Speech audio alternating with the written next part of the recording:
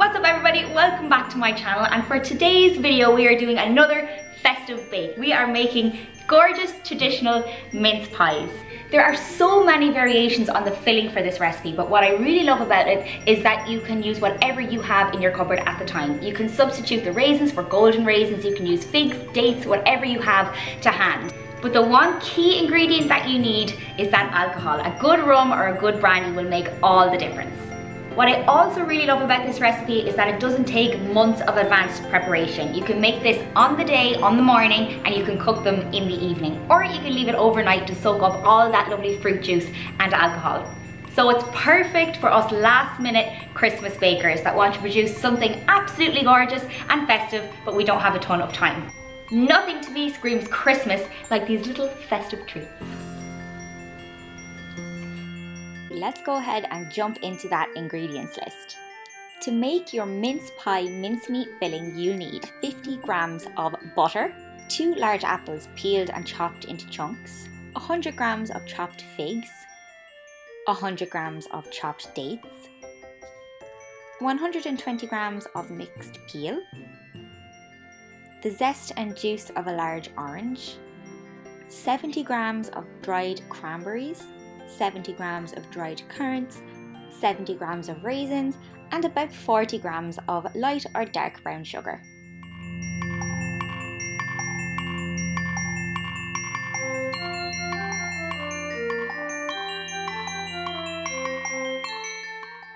You'll also need 80 milliliters of rum and brandy, or the full amount of either, 250 ml of unsweetened apple juice, a half teaspoon of ground cinnamon, half a teaspoon of freshly ground nutmeg, a quarter teaspoon of ground ginger, a quarter teaspoon of ground cloves, and a quarter teaspoon of salt.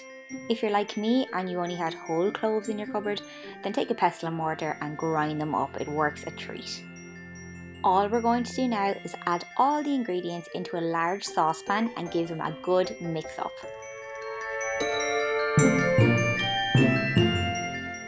Now what we want to do is bring that fruity mixture to a boil over medium heat.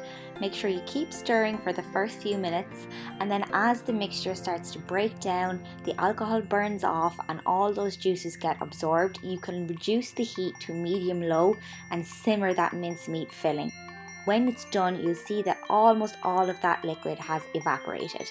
At that point, you can remove it from the heat and let it cool completely. To make your pastry, you'll need 200 grams of plain flour, 20 grams of caster sugar, 4 to 5 tablespoons of ice cold water, and 125 grams of really cold unsalted butter. The key to making this pastry buttery and flaky is to make sure you work quickly and keep all your ingredients cool. All I've done here is given the flour and sugar a quick pulse together before adding the extra cold butter, which I've allowed to cool in the fridge for about 30 minutes. Gently pulse all the ingredients together for about 15 seconds until all that butter is starting to be incorporated into the flour and you end up with something that looks a little bit like breadcrumbs. At this point you can start to add your water, very slowly and very carefully. Start with 3 tablespoons and pulse it up, and if you need to add more, that's okay. It's easier to add than to take away once you've added too much. You want to add just enough water so that the pastry dough starts to come together in your hand if you squeeze gently. This bit was a little bit tricky when I first tried it myself. Turn the dough out onto cling film and start to bring it together until it forms a ball. The aim is to handle it as little as possible. Once you've formed that ball of dough, separate into 2 and chill in the fridge for 30 to 60 minutes. Just before you're ready to start rolling out and preparing your mince pies, preheat your oven to 175 degrees for a fan oven, and at this point you can lightly grease your muffin tin and lightly flour your work surface as well. Before you remove your pastry from the fridge in preparation for rolling out, make sure that the cutter that you have is the right size. You want it to be just slightly larger than your muffin tin. I really like this scallop cutter because it makes a really nice edge on your mince pies. When it's time to roll your pastry out, roll from the centre outwards and make quarter turns with each roll. For me, this pastry turns out a lot better when it's rolled thinly. Roll it out to about half a centimetre thick. This allows for quicker baking time and also makes for a really light mince pie. Again, the goal with this pastry is to work quickly so that the pastry stays cold. So work with half the dough at a time. While you're working with one half, leave the other half in the fridge.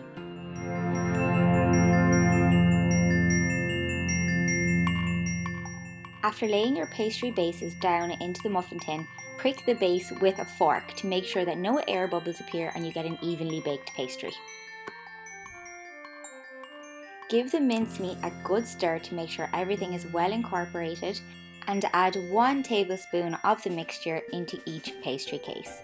Be careful not to overfill. If they are overfilled, you risk the juices seeping out and creating what Mary Berry would call a soggy bottom. With the leftover pastry from rolling out your pastry cases, it's time to make the little toppings. Personally, I think using a little Christmas themed cookie cutter does the job perfectly, but if you don't have these to hand, you can make a full lid by using a circular cookie cutter.